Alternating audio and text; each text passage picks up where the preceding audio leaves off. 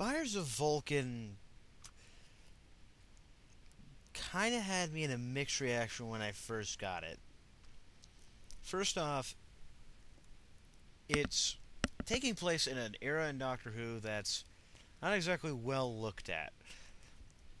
Mainly season 24. Season 24 is basically a pretty rough patch of the show, considered one of the worst seasons in the show's history, and painted a very sad picture at the start for Sylvester McCoy. You could tell with the era because it was simply the fact that Mel's there, and Mel was only around for that season. And Mel's not exactly considered a well-loved companion by judging her in the TV show.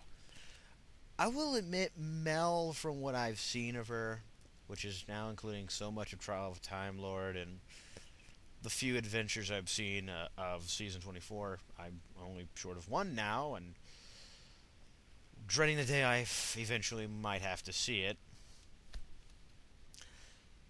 The fact that this story took place, I'm just not sure.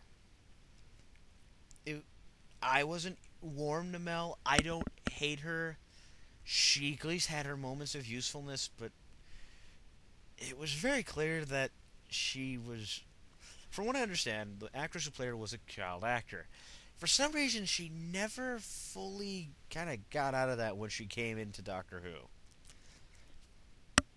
Let's also add in a very, let's go with another little blockade that kind of made me wonder if I like this. This is an historical. Historicals are an acquired taste. Indeed, here's the thing. After 1966, they stopped it completely. And you wouldn't see it until season 19 with Black Orchid, a story we've covered that's not really boring because it's historical. In fact, still some great stories in the Hartnell era are historicals. There's no reason for that. But the thing is, if you're so accustomed like me to pseudo sci-fi historicals, because the closest the show would have gotten after 66, and basically kind of the closest it gets to now, is pseudo historicals. Like, well, hell, since we're already in the same era, hell, perhaps even the same day, but that's kind of confusing. Let's look at Fires of Pompeii. Takes place in roughly the same week, and of course, has a big sci-fi turn with it with the Pyroviles. This, again, pure historical. Besides the TARDIS itself, and the use of it to get out of the situation at hand, it's absolutely no science fiction elements. It's all strictly in this era. No aliens or strange technology. Simply the Doctor trying to escape what he sees as his impossible to run away from destiny. The premise is simple. In his fifth incarnation, the Doctor caught a glimpse of his personal future when UNIT found the TARDIS buried in the ruins of Pompeii. Many subjective years later, the Seventh Doctor and Mel land in Pompeii just a day before the eruption of Mount Vesuvius. Just a day. The Doctor can't leave because to do so would alter the events leading up to his discovery of the TARDIS in the ruins, meaning that he wouldn't have had the knowledge to know to leave Pompeii in the first place, creating a paradox, basically. Accordingly, he must patiently wait to become part of events and resign his rueful rate. Someone told me rueful made sense. I don't know what that word means entirely.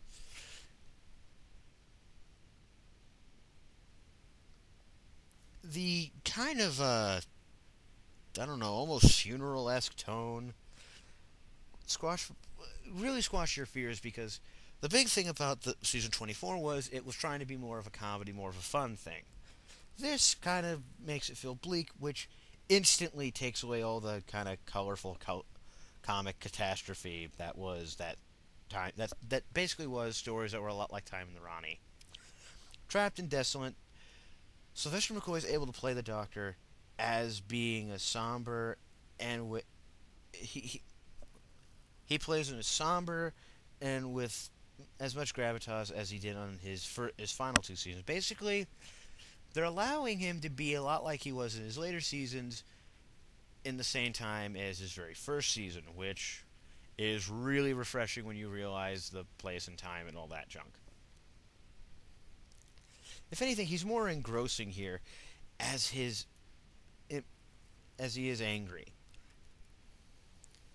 Unfortunately, though, while the production offers up interesting array of vibrant supporting characters like a gladiator named Moranis, who the Doctor tricks and has a big vendetta against him. Plus, he just kind of plays this big, bombastic kind of character. What you would expect. Adelaide, who plays an assistant. Melanie Bush is basically still Melanie Bush. And take that or leave it. The writer, and even the actress have clearly done their level best to kind of basically lower down her more annoying traits, I guess you could say. But the thing is, she's they've basically made her less annoying, but they didn't raise up any positive characteristics. That's kind of it. She's basically simply playing the kind of character who she serves somewhat of a purpose to help the Doctor not lose hope, even to the point where he decides, no, I'm not going to let destiny control me. He's going to figure out a way somehow. And that's good to know. The thing is, I really did get their chemistry the most. If anything, Mel had amazing chemistry with the Doctor in this, and I really do appreciate something like that. In the story, again, I just love the fact that it's very, very somber, very much we're trapped here, but at least doesn't make a big deal about how they'll never escape. It's focused on the fact of how they'll escape and how they'll try their best not to make it a cop-out. And the thing is, it does it perfectly. The supporting cast, if anything, is amazing. Everyone's kind of fun or has a bit of an interesting thing to them. There's Adelaide, who is a slave to someone else. She gets along with Mel great. That's the thing. Mel may not be amazing, but she's still interesting. The actress is at least trying to make her put more life into her character, and again, she gets along with the supporting cast. The main cast and supporting cast in general meld really well and put in some really good moments, especially between the Doctor and I'm already blanking on his name. Moranis. I love that because you have the Doctor, who's a very using his mind kind of guy, and Moranis is a very prideful man who relies on his strength to show how great he is. Putting those two together just gets some really interesting reactions out of the both of them. In the end, you want the Doctor to win, but you can't help but smile at Moranis. Fires of Vulcan, I think, is really good. It's a very good historical. If anything, McCoy's definitely worth watching. His reactions and his basic kind of feel. If you like him, if you like the way he played somber in his later seasons, this is good.